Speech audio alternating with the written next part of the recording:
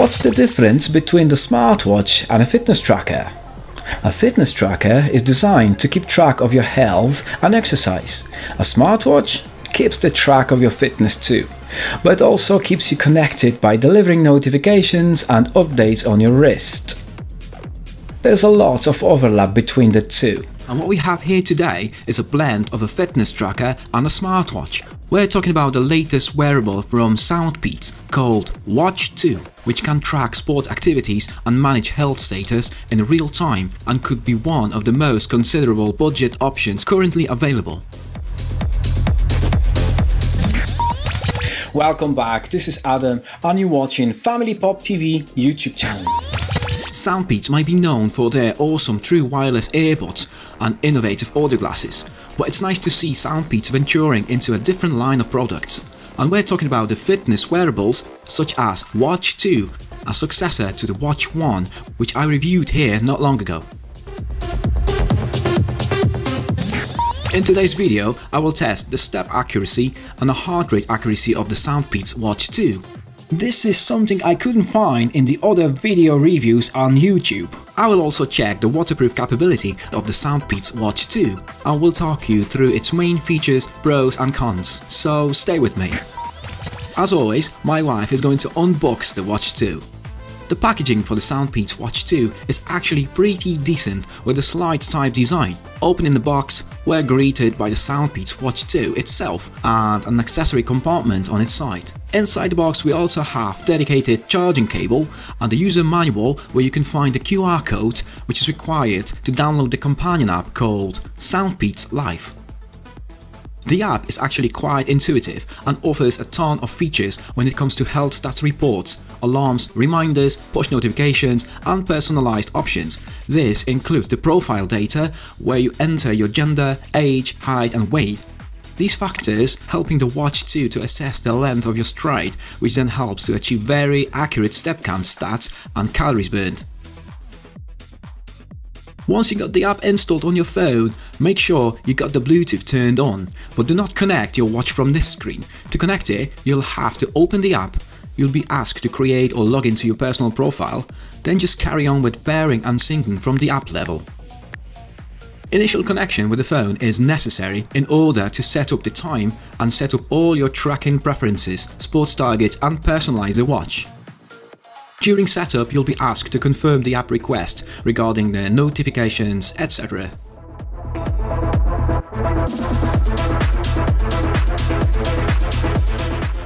With that being said, let's now take a closer look at the design of the Soundpeats Watch 2. The circular body of the Watch 2 is made out of aluminium alloy, while the strap is available in silicone. It has that business sport design that looks pretty stylish and it's suitable for men and women. The Watch 2 is very lightweight and with its 38 grams it feels comfy on the wrist. If we flip the watch, you can see the magnetic charging port to fuel up the smartwatch, and the two heart rate sensors and the infrared Sp02 sensor in the center. At the side of the watch there's one multifunctional button. The Soundpeats Watch 2 has a 1.28-inch color IPS TFT touchscreen with an anti-scratch coating and a resolution of 240 by 240 pixels.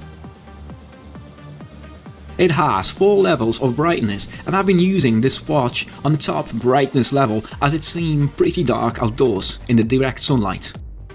The look of the display can be customized by downloading one of the optional watch faces from the selection of around 40 available ones, and this has to be done via the companion app. You can also create your own watch face using any photo or image from your phone. The Soundpeats Watch 2 has an IP68 enclosure, which is rated to resist submersion of at least 1.5 meters and up to 30 minutes. I'm not going to drop it into 1 meter deep water, but will use a glass of water in order to verify its waterproof capabilities. It's 10 past 10 in the morning right now, and I try to keep it submerged for at least 5-6 hours, but I'll keep checking on the Watch 2 every hour to see if it's still alive. Well, if it dies, I obviously won't be able to finish this review, so fingers crossed. To recap, devices and wearables backed by an international standard rating of IP68 are deemed fit enough to withstand dust, dirt and sand, and as I mentioned before, are resistant to submersion up to maximum depth of 1.5 meter underwater for at least 30 minutes. And we're talking about fresh water here. I won't recommend dropping the watch with the metal parts into salty, conductive water, or go to the Swedish sauna wearing any watch, as microparticles of the steam would penetrate the seals of the watch. Anyway, it's been submerged in the water for 12 hours and it's still alive. This proves you can safely swim with your watch too. However, even if the Watch 2 has 12 various sports modes to track the sport activities, unfortunately it can't track the swimming. But instead it could track jogging, fast walking, biking, climbing, spinning, yoga, indoor running, integrated training, gymnastics, basketball, football and rowing. You can easily keep track of all these exercises in real time directly on the Watch 2, and it helps you to understand your physical condition.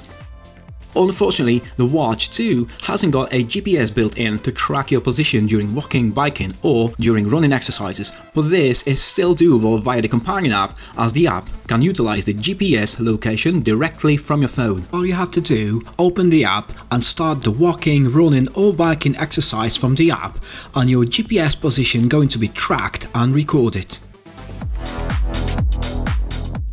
Talking about walking exercises, let's check the accuracy of the watch for the step counts. I'm gonna check it against the count of the manual tally counter.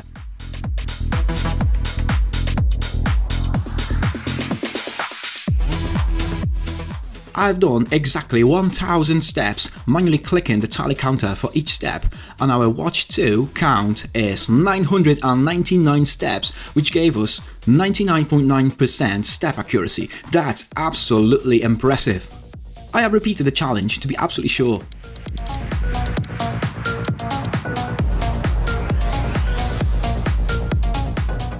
So in the second challenge, for my manually counted 1000 steps of various length, walking with various speed, the Watch 2 captured 993 steps, which gives us 99.3% of step accuracy. That's still very good. I am happy with it. To maximize the accuracy, you'll have to enter your correct physical details within your profile in the app, such as age, weight and height. The main menu in the Watch 2 is a list that combines icons and text. By the way, the menu items and the functions of the button are not customizable. The Watch 2 tracks the heart rate continuously 24 hours a day, but let's check out how accurate the heart rate or BPM actually are. I'm comparing the Watch 2's reading with the NHS-approved medical pulse oximeter. In the first trial, the Watch 2 measured my heart rate as 67 beats per minute, almost the same as the readings from the pulse oximeter, which shows 65 BPM. That's not bad, let's try it again.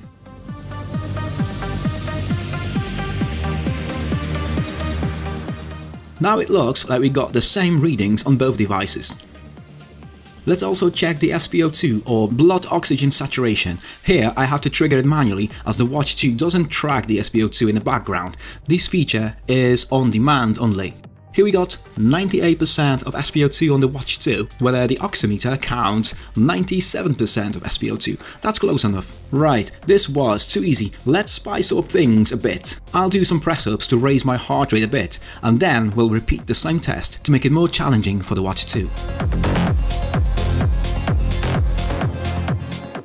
The watch indicates 97 beats per minute, the oximeter shows 98 beats per minute. That's great, let's try it once more, as I'm cooling down now, so the readings should decrease a bit. Watch 2 shows 74 beats per minute and the oximeter stopped at 76 beats per minute. That's good. However, don't forget, the Watch 2 isn't a medical grade device, so these readings, though very accurate, should be taken only as a reference. The next widget in the menu is a sleep tracker, which can provide the analysis of your sleep, whether you are in deep sleep, light sleep, or shows the wake-up time. I have discovered in my struggle to provide the exact tracking for my sleep every time when I go to bed very late or during the day. Other than that, it works fine. The Watch 2 offers real-time message notifications. It pushes the notifications about the incoming text messages and the social apps messages, as well as notifications about an incoming calls. Unfortunately, you can't pick up the incoming calls, you could only drop it. And this feature would work only when your watch is connected with your smartphone. You could control your music app in a smartphone once the devices are connected. Here you can start and stop and skip to the next or previous song. The Breathe widget on Watch 2 encourages you to set aside a few minutes a day to relax and focus on your breathing. Simply open the Breathe widget, tap Start, inhale slowly as the animation grows, and then exhale as it shrinks. You can adjust the duration of the exercise to either 1 or 2 minutes. The lithium polymer battery in Soundpeats Watch 2 has capacity of 220 mAh, which will last you around a week on a single charge. To replace the wrist strap, you don't need any tools. Just pull the little pin here, remove the strap. Just remember, the replacement straps have to be 22 mm wide. Put the new one between the lugs of the watch. Pull the pin, it clicks, and here you go. There are Amazon links in this video description where you can find some nice looking alternative straps for your Watch 2. In the summary, if you're looking for an inexpensive smartwatch and activity tracker, this fills the bill quite nicely, and it's fashionable and has a fine design. You won't be disappointed with your purchase. In one of our future videos, we will take a closer look into an awesome audio glasses from Soundpeats, so stay tuned for this one.